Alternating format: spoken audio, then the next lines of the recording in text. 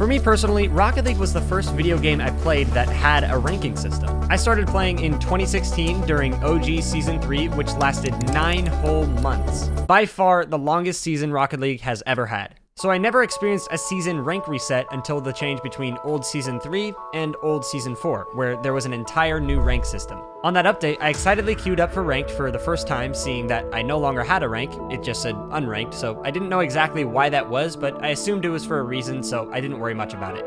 But unfortunately for me, that ranked session ended up being the worst session I've ever had, even to this day, 4 years later. And there's a very particular reason for that, related to the start of that season specifically. It also has to do with the fact that the start of this new season, free-to-play Season 3, is currently giving longtime players flashbacks to this horrible experience from 4 years ago. So what's the deal with all this? Why are rank resets such a controversial topic? And what does the general community think about the start of the latest season? Before we get into that, allow me to thank today's sponsor, the Red Magic 6.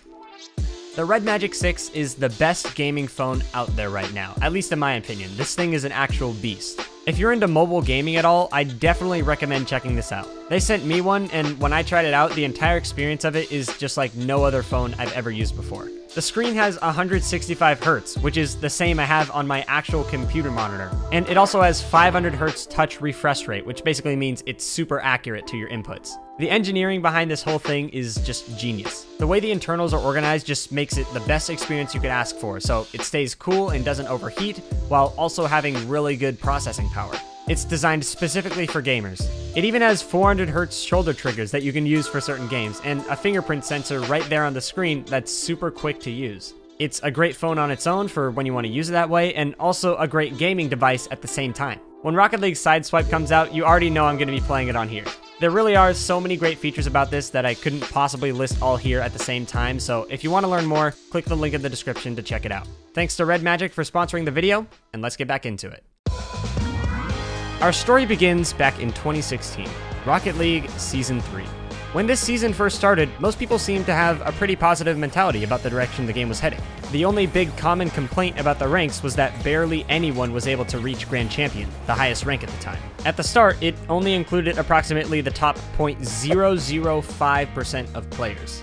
Much of the player base considered this way too little, so a couple months after the season started, Rocket League made an article announcing a competitive rank recalibration. Basically, they addressed the issue and implemented a solution where over the next few weeks, people's ranks would inflate dramatically so that Grand Champion would go from being the top 0.005% of players to the top 0.2%. This doesn't seem like that much of a change, but it's actually 40 times as common of a rank after this change. Clearly, much more than you would think. So essentially, if you were somewhere in the top 3 or 4 ranks, within a short time, you would jump all the way to the highest rank without even needing to improve as a player. To some players, they thought this was a great thing. Free ranks, dude. But to others, it made the grind feel very unrewarding, which is where the controversy really picked up. The thing is, this wouldn't have been too big of an issue, but what made it such a big problem was that this wasn't just a normal season. Rocket League Season 3 ended up lasting more than twice as long as the previous. So as it dragged on through the long 9 months, you started to see more and more complaints about the rank system again, but this time coming from the opposite end. Now people were saying Grand Champion was way too easy. The rank change ended up being way too harsh because of how long the season lasted. Although the official rank distributions were never publicly released, many people speculated that the highest rank had even become more common than the rank below it. By the time the season was over, the title you got for reaching Grand Champion was considered meaningless by many. And for the next few seasons, anyone who decided to wear a Season 3 Grand Champion tag was putting themselves at a huge risk of getting flamed by others in-game. So why am I talking about this now? Well, the main reason is we are once again in competitive Season 3 of Rocket League, and Psyonix has decided to inflate the ranks again. At the start of this season, they made all the ranks from around Diamond to Grand Champion significantly easier to get to. Basically meaning that if you were a Champion 3 last season, you'll now automatically be at around Grand Champion 1, even if you haven't improved as a player. You can now see why some OG players were getting flashbacks to 2016 from this. So I asked you guys what you thought about this in a survey, and most of you were actually pretty happy about the changes. I don't think I saw anyone that was like, yeah, this is awesome, but at the end of the day, a free rank up is a free rank up, is what a lot of you said. But the ones that weren't happy about it often seemed to be pretty passionate, saying things like, "The changes are stupid. I literally hate the new MMR change." And "Oh my goodness, thank you for asking. They killed the game completely." Honestly, I see where these guys are coming from. Imagine you spend over 1,000 hours grinding for Grand Champion and seeing that as your final competitive goal before you relax and just play for fun whenever you want. At the end of one season, you come within a few games of reaching it, but can't quite make it. Then at the start of the next, you just place directly into it without even needing to grind. Just like that, your 1,000-hour journey was ended through seemingly consolation. If that was your end goal for competitive Rocket League, that's gotta be one of the most disappointing and unrewarding ways to achieve it. So considering people are getting this frustrated with this minor change of like one full rank difference, you can imagine how outraged some players must have been when they changed it by like 3 ranks and it was putting everyone straight into the highest rank. If those players in 2016 knew that that season was going to last for like 5 more months after just being given the highest rank for free, I'm sure a ton of them would have just quit right then and there. Because there's nothing left in the rank system to grind to. The only motivation left to keep grinding at that point would be actually improving at the game itself, which unfortunately isn't that big of a motivator for a lot of people if there aren't any specific milestones to measure it. So for those of you who hate the new change, I feel ya. I see where you're coming from. But at the same time, let's try to be thankful they didn't just boost everyone up 3 entire ranks like they did in the original Season 3. There's at least something to be thankful for. So every time I see people talking about this issue with rank resets and new seasons, it makes me wonder why we have new seasons in the first place. Not every competitive game even has seasons. For example, CSGO, obviously a very popular game, seasons don't even exist there. There's no rank resets or anything. Your rank is your rank, and it helps keep a lot of that controversy within the community out of the way. But at the same time, there are some downsides to it. The reason we have rank resets in Rocket League in the first place is to keep players active, so when they lose their rank, they have reason to play the game even more than normal and get their rank back. It's also pretty fun to see where you end up after not seeing your rank for 10 games. So taking away seasons definitely isn't something Psyonix wants to do or should do, but maybe there's a way to solve the controversy behind rank resets by determining what makes a good reset from a bad one.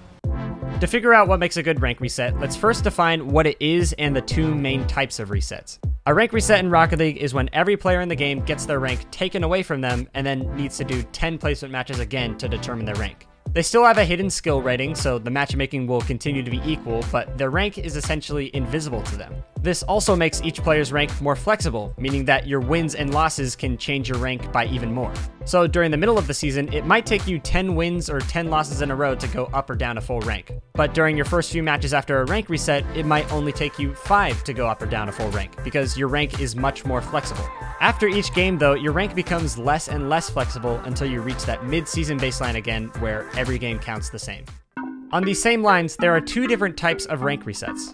There's a soft reset, where you basically move the players down a little bit, so they have to grind back up to where they originally were, which only takes about a week depending on your rank. And there's also a hard reset, where every single player gets moved all the way down to the same rank, and you let chaos ensue and allow the better players to win and the worst players to lose. This is basically the brute force strategy for fixing inflated ranks, and both of these strategies have been used in Rocket League before. Remember when I was talking in the intro about the worst rank session of my life?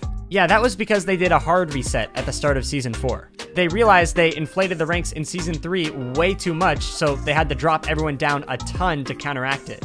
It wasn't even a full-on hard reset because not everyone started at the exact same rank, but pushing everyone so close together definitely made it feel like one.